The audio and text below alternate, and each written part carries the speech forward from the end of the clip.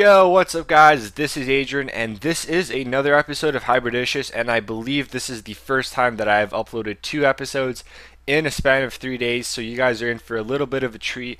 And this episode I did do something new. It is original from all my other episodes in a sense that I based my team around something different. Usually it's based around a nationality or a certain player. But a few days ago, someone suggested I should base it around a player attribute, and I thought this was a perfect idea. It's something I've never done in the past, and I have lots of possibilities. Of course, there are different attributes which players excel at, and I can make tons of hybrids using this method. So for the first, kind of player attribute focus on the hybrid, I decided to make a very strong team, and this team was absolutely awesome. So let's get started. And in net, we had the team of the year, Ruffier. This guy stands at 6'2", and preferably for me, I like my keeper to be around 6'4", 6'5". Ultimately allows him to stop those pesky finesse shots which everyone seems to use. But for 15,000 coins, this guy is an awesome keeper, and the main reason why I picked him is because he does have 72 strength, which is very high, and I believe the highest for any French keeper. Don't quote me on that. I only checked keepers that were rated 80 or higher. Of course, I don't want to have a low-rated French keeper who has high strength. But he did fit the team criteria, as in strong players.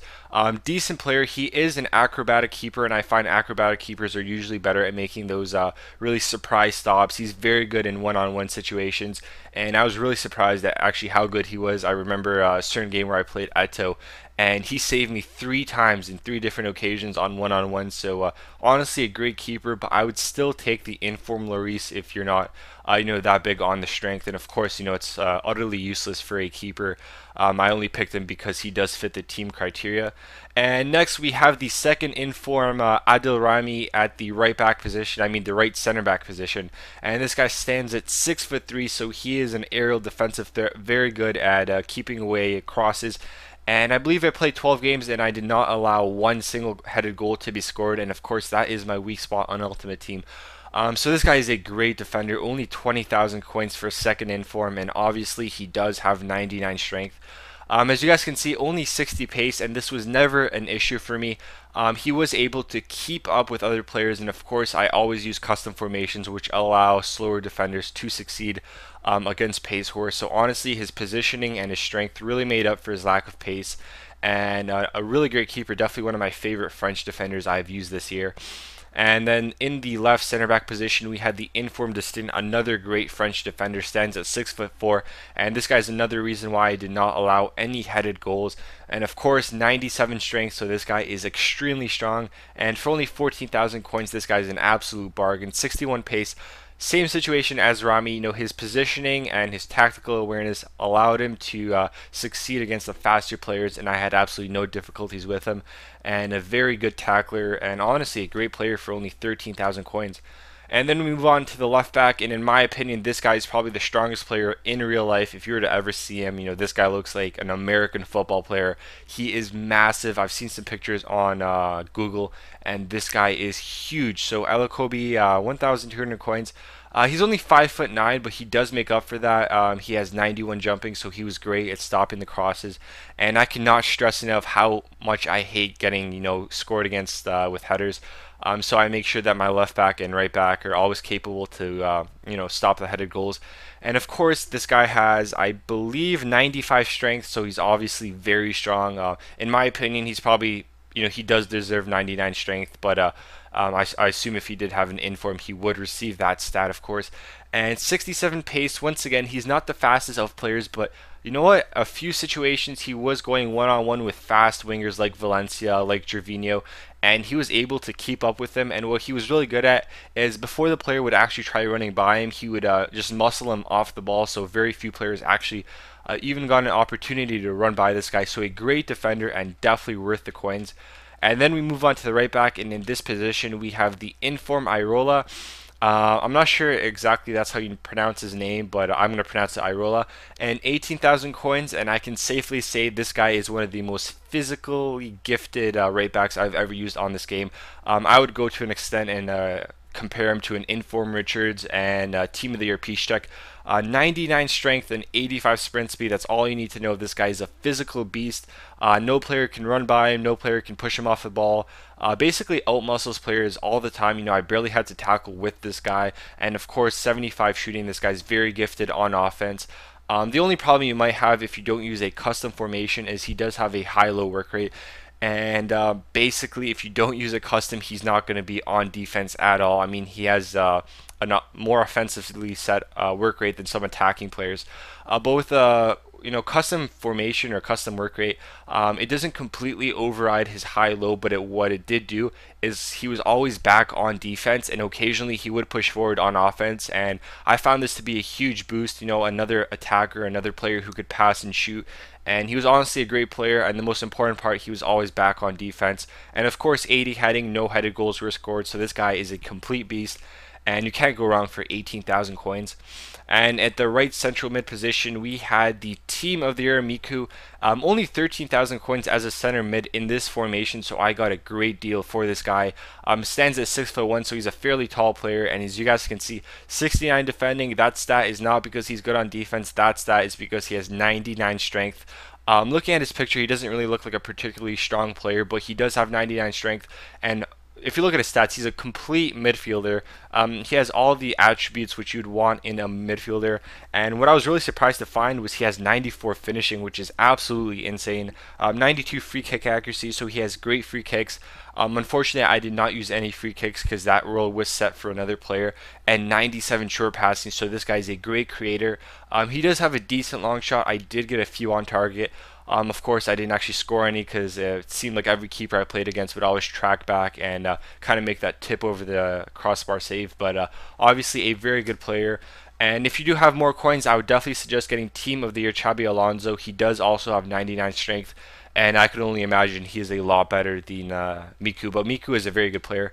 And then at the central mid position, we had the Silver Romarek, stands at 6'2", and that's very good. Usually you want your center midfielder in the 4-3-1-2 position to be somewhat of a more physically gifted player and very good defensively, as this guy was. Of course, only 52 pace. And in this situation, it was noticeable, but once again, as a central defensive mid in a custom formation, I solely used him as a kind of a holding midfielder. And as you guys can see, 84 passing. This guy is a great passer. I scored a few counterattack goals because this guy was capable to make a long pass to my strikers and set them on for a one-on-one. Very, balanced player. Only 58 heading. That's because he is a poor jumper. I'm not a very physically gifted player, but what he does lack in his physical attributes, he does make up in free kicks. Definitely my favorite silver free kick taker in Ultimate Team this year. I believe he has, where did I write this down? 92 curve and 86 accuracy, so that's not amazing. But he's left-footed, and his free kicks for me just seem so good. I've used this guy before I started doing the series, and he was definitely one of my favorite silver players. So that's the reason why I did use him. He only has 82 strength, which it does fit the criteria in a sense that he is a strong player, but obviously I wanted 90 plus. But 82 strength, that's still very respectable, and obviously a very good player. And then finally, the last center midfielder, we had Yaya Toure. And this guy is easily my favorite non-inform midfielder in Ultimate Team. 4,500 coins is just criminal. This guy is so cheap. 6'2", and this guy is a jack of all trades. He could do everything. I would probably say he could play any position on Ultimate Team with the exception of goalie. You're gonna see a few goals where his finishing was top class. His dribbling, his pace, his strength. Of course, he does have 94 strength, which perfectly fits the team, and great defensively, great offensively, just an overall really gifted player. And I could only imagine his Team of the Year card being a lot better. I was actually tempted to upgrade him, but he was playing so well, I really didn't feel the need to make the upgrade. But definitely a great player. And then in the center forward position, we had my favorite silver this year in Ultimate Team. And if you guys have not heard of Traore, or you guys don't know exactly who he is, you guys are in for a little bit of surprise. As you guys can see, bam, 6'8". Are you kidding me? 6'8". This guy is as tall as LeBron James. Honestly, I do not know what he's doing playing football. But this guy is an amazing player. Only 900 coins. As you guys can see, he scored 8 goals. I only finished 2 games with this team, and I believe he scored 4 goals in each game. Of course, I'm still disconnecting from games, and there's honestly no way to fix it for me. But anyways, we're going off topic. 6'8", left-footed, 4-star weak foot, 81 finishing. That's all you need to know. His pace is not 70. That's a complete lie. Whoever did that is completely trolling you. He feels like 80, 85 pace. I'm being perfectly serious. But another reason why he does feel so fast is because he does have 95 strength, and what that allows him to do is kind of keep players on his shoulder. So when he is a one-on-one and someone does catch up to him, he's just honestly going to push you off, carry you back to the goalie and just score a goal because his finishing is so good. Of course, only 41 passing, and you usually want your center forward to be a better passer, but this guy was not a problem because I did play him as a striker. And the next player I am introducing played the center forward position, and that was Bukharov. And honestly, not a very special player. I only picked him because he does have 94 strength. 700 coins, you can't go wrong. 6'4", a very physical, big presence in the field, and he's honestly a decent passer. 68 passing. He did make a few, through balls that allowed my strikers to get into a goal-getting position. And honestly, a decent player, and I scored a very nice goal with this guy, as you guys will see later on in the episode. So nothing special, but definitely, a player worth 700 coins, and he does have the physical attributes for the team. And finally, we have, in my opinion, the most athletic player in Ultimate Team. Yes, I've said it. The upgraded Emenike. For 1,000 coins, guys, you will not get a better striker. You can quote me on that. And let me list a few stats. 97 strength. You're not going to push him off the ball. 86 sprint speed. I mean, how do you compare with this guy? You can't catch up to him, and you can't push him off the ball. And then finally, you pair that with 92 finishing. Yes, I said 92 finishing and 99 shot power, and you have the best striker for 1,000 coins. And obviously, for anyone who does follow my channel or you have been following my channel for quite some time, you will know I have used this guy in a hybrid before, but I had to use him again. He perfectly fits the criteria, and he's such a great player. Definitely worth the coins. And honestly, one of my favorite cheap strikers on Ultimate Team. It's unfortunate that he only has 3-star skill moves. So overall, a very physically gifted team. As you guys can see, these guys are all monsters. Even Romarek, in this situation, you'd only say 82 strength, but he was very strong. And I believe the average strength of every player was 95, which is insanely high. The only downfall was there was no 4-star skillers, and preferably for me, I like to skill. So let's move on to the goals.